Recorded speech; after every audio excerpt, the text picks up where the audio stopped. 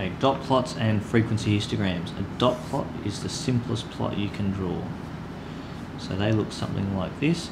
They're only used for relatively small sets of data, so you won't see a dot plot for 3,000 sets, for 3,000 pieces of data.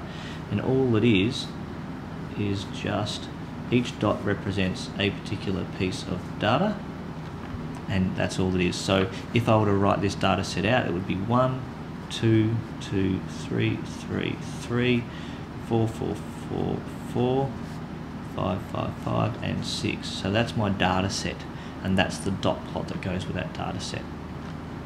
For frequency histograms, they're slightly different. For them, you need a table, and those tables, the easiest way to draw them is something like that.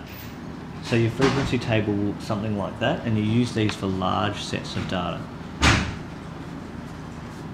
Okay, so these are used for much larger sets of data, and you have an interval here. So let's say it was 30 to 34, and then 35 to 39, and 40 to 44, and so on.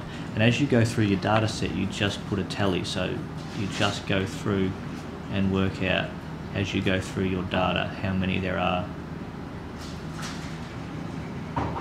Okay, and then at the end you just tally it up, so you work out the frequency. So there are 6 values between 30 and 34, there are 8 values between 35 and 39, and there are 4 values between 40 and 44. And then you would transfer that onto a frequency histogram, like this, where you've got, so 30 to 34, 35 to 39, 40 to 44, and you draw a frequency histogram. So that'll go up to 6, that'll go up to 8, and that will go up to 4. So that's the frequency histogram that belongs to this frequency table.